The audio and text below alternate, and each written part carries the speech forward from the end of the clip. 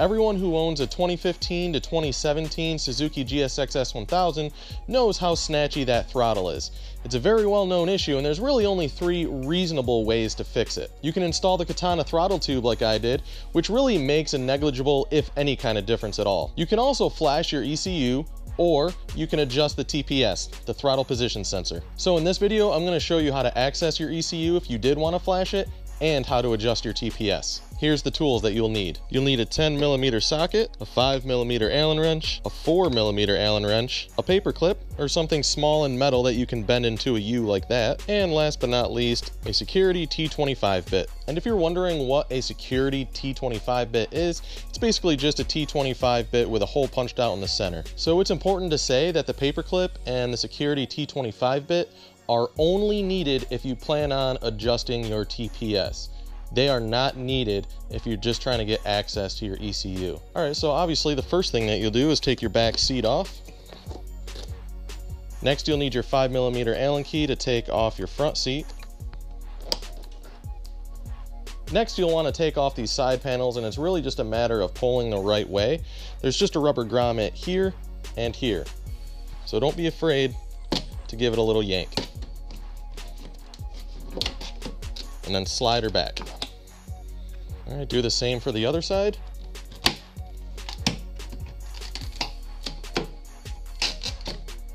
Next, we'll do the front quarter panel here.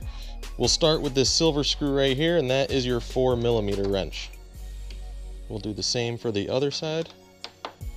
Move up to the front of the bike, and there's one of those annoying push pins right here. So you kind of want to work that out. Like so. Up a little bit higher, there's also one right here. So just work that one out too, like so. And this is another situation that you'll need to know that there's grommets that you can go ahead and just pull on, right on this red fairing, right on this S, and then you're going to want to pull forward.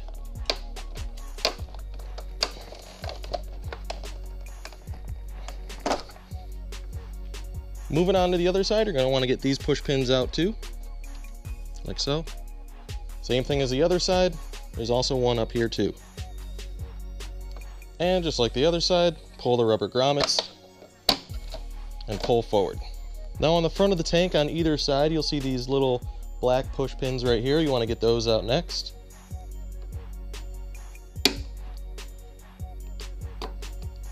Obviously the same is going to go for this side.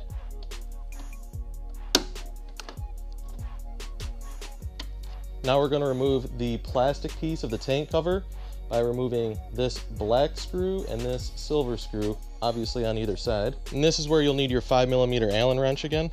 We'll do the same thing on the other side. And this red piece, you're going to want to kind of flare out these sides a little bit. You see how they're moving on either side. Just flare it out a little bit and then kind of pull gently towards you backwards.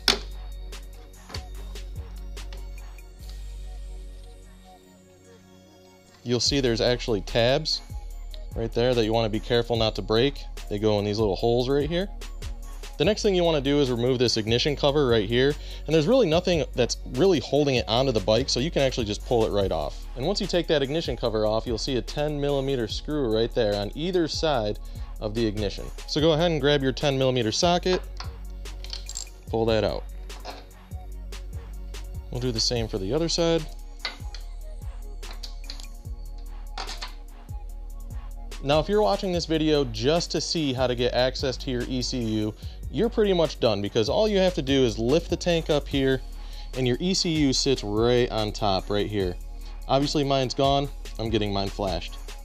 So at this point, you're going to need something that's not going to scratch your bike to hold up your tank. Personally, I use a piece of wood, so you can actually just lift the front of the tank up and put whatever you got down there. But for those who want to continue watching the video to learn how to adjust your TPS, we're going to move to the back of the bike, and you'll see this little white housing here. You're going to take the cover off, and this is where your paper clip comes in. And you'll see 6 leads on there. You want the one, if you're looking at the clip right here, if you have the clip to your right, you're going to want the bottom 2 right here. This is where your little paper clip comes in. And the purpose of this is you want to put the bike in dealer mode. all right? Now go ahead and turn the key in the ignition, but don't start the bike. And at the bottom left of the dash, you'll see a code that says C00, and to the left of the C, you'll see a line either at the top of the C, the middle of the C, or at the bottom of the C.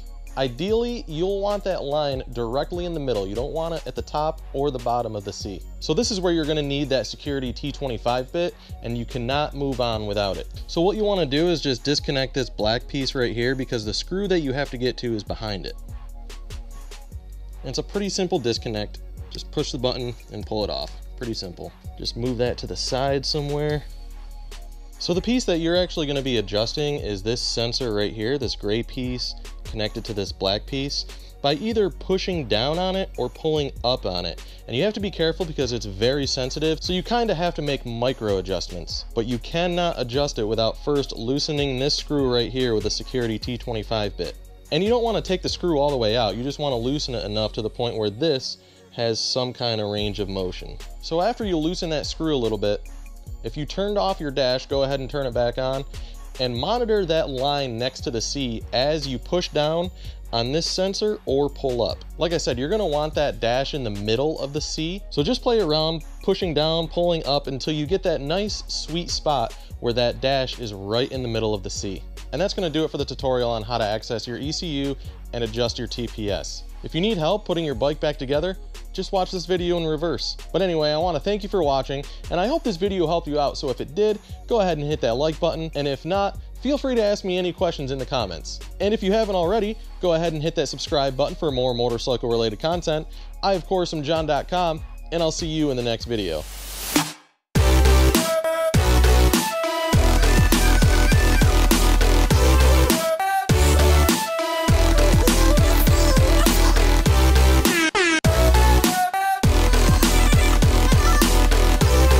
Meme.